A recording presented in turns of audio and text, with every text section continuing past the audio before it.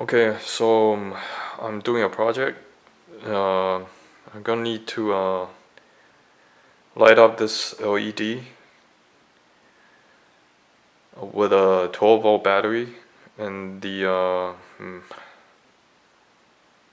maximum wattage required is 14.4 watts, or the minimum required wattage is 14.4 watts.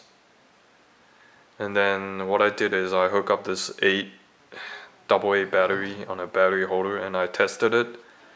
It's total of 10.55 volt with 3.66 amp of current, and I'm gonna try to light this thing up.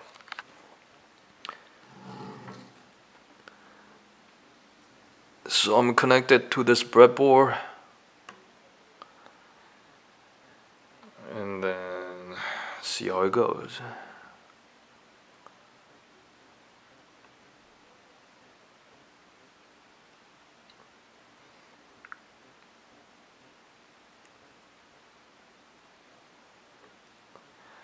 Okay, so the LED light up, but I don't know if I'm gonna burn out the LED or how long the LED can last with this setup, and how long the basically how long the battery can power this LED.